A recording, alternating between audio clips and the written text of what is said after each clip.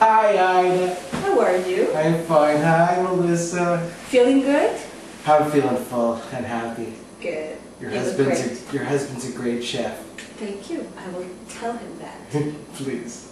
So tell me, how did you get into music? I got into music through my parents. They would listen to classical music all the time at home, and they listened to Mozart and Beethoven, and I have really nice memories of driving back from Florida and listening to the Pastoral or the Jupiter Symphony as we were driving along on the 8-track player, way back in 1875. So when did you first start writing your own music? Many years after that, certainly. I took lessons for a long time, but only in performance. I was working with Miss Gladys Whale in Ottawa, and she was a wonderful teacher, but we never did anything in terms of composition. I first started writing my own music when I left home and I was living on the streets of Vancouver. And that inspired me. The people there inspired me to write because I had never heard songs written about them. And why did they deserve that any less than somebody who perhaps has been more celebrated in song? But now you're writing and performing your own original classical music. How did that come about? Chiefly because of a disastrous trip I had in Morocco. I had been to Morocco a few times with the rock bands, and finally I had the opportunity to take my own.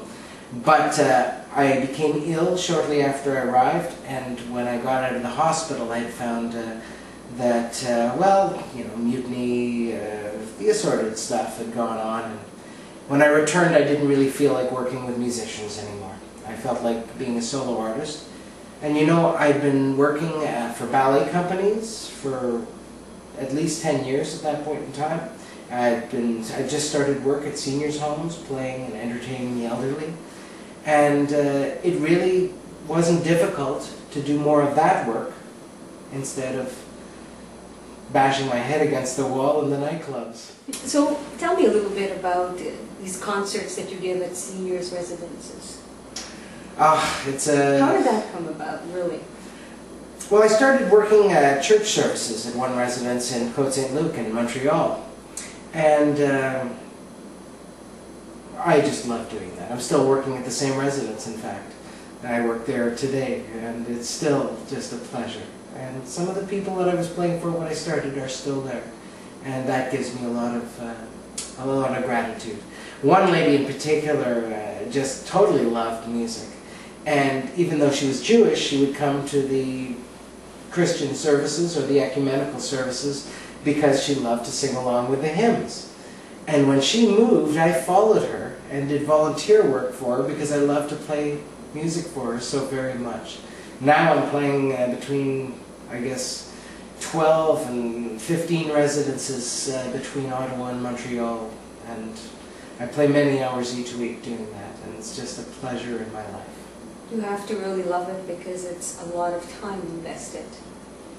But you know what? Everybody has to work hard in life. You know, if you don't work hard in life, you're not working. You haven't found what you love. And I'm fortunate to work at what I love. I mean, now I go to work, it's going to play.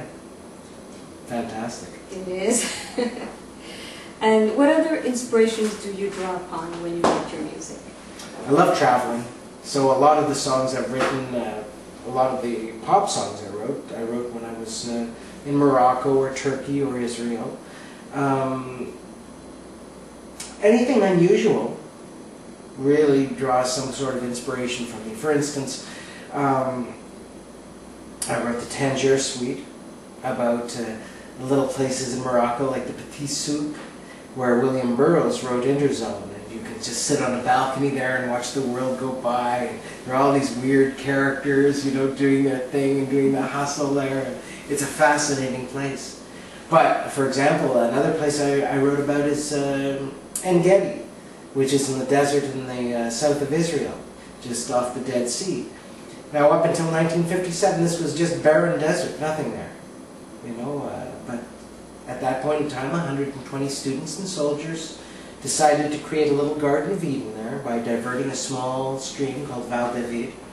And by doing that, they created an oasis that just will surpass anything your imagination can give you.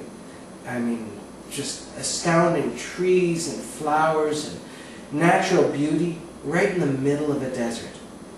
And so if humans can do that, it gives some hope for this damaged planet. Sounds like paradise. It is. You must go. What other subjects do you write about?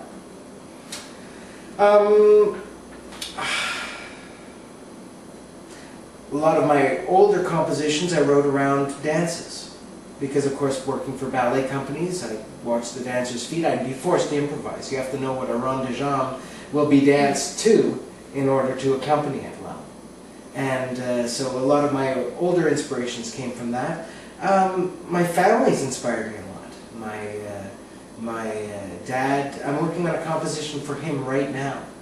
My mom I've written many works for, my beautiful wife, her daughters. Her parents had their golden wedding anniversary a couple of years ago, and I wrote 2 compositions for that, which I actually performed at the celebration itself. Beautiful. What a gift they received. Well, they've given me a lot of gifts too, so it's wonderful. So you mentioned your parents. Yeah, my dad was a top research scientist. He was a wood chemist. He passed away in 2000, but he was published many times in Scientific American. He was one of the top in Eastern Canada, at least. And however, his greatest gift was in his ability to educate me. I'm sure of it. He had a system worked out with his imagination, with marionettes, with cue cards. He would tell a story, and we'd get to a certain place, and I was totally into the story, and then he'd hold up a cue card, and I'd have to read it. So I'm 2 years old, and I was reading. So apparently at 4 years old, I was reading the Globe and Mail, and it's because he was able to give me this love of learning, this love of letters through using marionettes, using play. And so I think that's a wonderful thing, and I'm always treasuring that in my heart, because I'm still an avid reader. It gives me so much pleasure. My mom as well, I mean, she brought me into music. She really taught me a lot about manners too, and how to treat people with respect, and that's a huge gift in this world. It's very important to have that. But she's amazing in many other respects. I mean, I'm sure if she got into just about any field, she would be at the top of it. She chose to work at home, so her garden is absolutely amazing. Her food is the reason I'm a food snob today, and I can particularly enjoy your husband's cooking.